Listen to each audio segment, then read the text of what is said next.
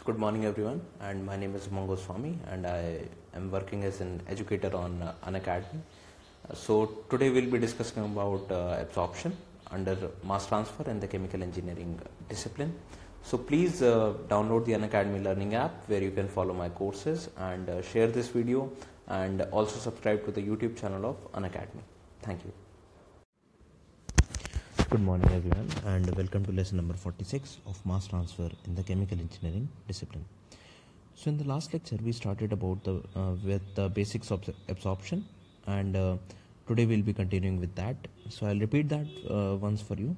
So absorption, it is an unit operation in which gaseous mixture is contacted into a liquid for the purpose of preferentially dissolving one component of the gas mixture into the liquid solvent. Now we know that there were two components, A and B. We wanted to separate out B from A, so we used a solvent C, and one phase was rich in component B and the other phase was rich in component A. The phase rich in component B had C also in it, whereas the phase rich in component A had majority of A. Okay. So you can deal with the practical example like removal of H2S from natural gas by using alkaline solution. This is a very common practice in the in industries like GAIL, or where you can associate with the petroleum refining. So this is the major application of absorption process. Now in case of absorption, when gas is dissolved in the liquid, heat is evolved. Okay, so therefore absorption operations are exothermic in nature. So when the operations are exothermic, that means it should proceed on low temperature and high pressure. So and the solubility of a gas in liquid decreases with increase in temperature. Now remember one thing, whenever you talk about the dissolving of gas in liquid, so it always decreases with increase in temperature, whereas when you consider the case for liquid, that is liquid in liquid, it will always, the solubility of liquid in liquid will always increase with increase in temperature. Okay, so on the other hand, stripping is an endothermic operation. Like we discussed this in last class, but if we revise it, it would be a very good thing for us. Okay, so it is an endothermic operation. That means it proceeds at high temperature, low pressure. Henry's law, XA is directly proportional to P naught A, and when you do this for mathematical purposes, it becomes P naught A is directly proportional to XA, P naught A is equals to KH into XA, and P naught A is equals to YA into PT. We know that YA is equals to P naught A upon PT. So this becomes Y is equals to KH upon PT into XA, and this KH upon PT is known as small m, where small m is known as the slope of the equilibrium curve. So therefore Y is equals to m into XA, where m is equals to KH upon PT, and KH is the Henry's constant. Okay, so in the last class we started with one of the case, like we have this scale of L, we have the scale of G. This is the countercurrent mode, and that too for absorption, because the equilibrium curve lies below the operating line. Okay, now remember the language. The equilibrium curve lies below the operating line, or we can say the operating line lies above the equilibrium curve. So in the first case we said that if we increase the driving force, then we'll reach a condition where operating line will cut the equilibrium curve, and we'll reach the condition of pinch point. And we said at pinch point driving force is equals to 0, and therefore the time required for separation is infinite, and number of theoretical stages are infinite, and therefore the height of the column increases. Okay, now when we talk about case 2, so if we increase the value of LS, now what happens? Now if you increase the value of LS, so this operating line has a slope of L by G.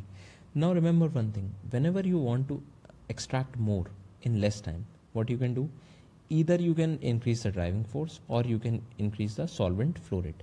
So we might think that if we increase the solvent flow rate, it would become very easy for us. No, that is not the case, because if you increase the solvent flow rate, then there are some changes which will decrease its effect. Okay, so what are these changes? Like the slope here is ls upon gs. So you are increasing L. The value of L is being increased. So that means slope is tan theta is equals to m and is equals to L by g. When you increase L, m is increased, and ultimately the value of tan theta will increase. So we know that, like, if this would have been the line, so it would have been 0. Now tan theta is increasing, so this becomes, if this is 45, tan theta is 1, and suddenly when you are approaching towards 90 degree, tan theta will be infinite. So therefore the slope is increasing. Now slope is increasing, so therefore we can say that the driving force will decrease. Let's see how. The initial area was this. Okay, now since the slope increased, the area will now be this, and on further increment of the slope the area will be this. Okay, so here we can say that the driving force is decreased on increasing the slope of the operating line. Okay, so now this is the thing which you cannot remove. So for that we will use the optimum conditions. Okay, so if we increase the value of ls, more the slope of operating line increases and driving force becomes minimum. So therefore we can say that we have to use the ls optimum as 1.22 to 1.5 ls minimum, and this ls minimum will be found out by applying the material balances. And as I told you that for ls, when you have to find ls minimum, then the equilibrium relation will not exist between the leaving streams but with the inlet stream and the leaving stream. That we'll discuss when we'll solve a problem. And one more thing, Crimson equation is valid at equilibrium conditions, and where ls is equals to minimum, and therefore it deals with ideal stages. Okay, so Crimson equation is valid at equilibrium conditions and it always gives you ideal stages. Now efficiency has one more formula, that is efficiency is equals to ideal trace upon actual trace, and these ideal trace are found out by Crimson equation. So in the exam you will get a question like this. They will give you an absorber and you will be asked to find out the number of stages. Okay, and they will give you the efficiency and they will ask you to find out the actual number of trays. So you must know that ideal trays are being will be found out by using the Crimson equation. Efficiency will be given to you like 70%, 60%, whatever it may be. So it will become efficiency is equals to 0.6 and ideal trays will be given to you, so you can find out the actual number of trays.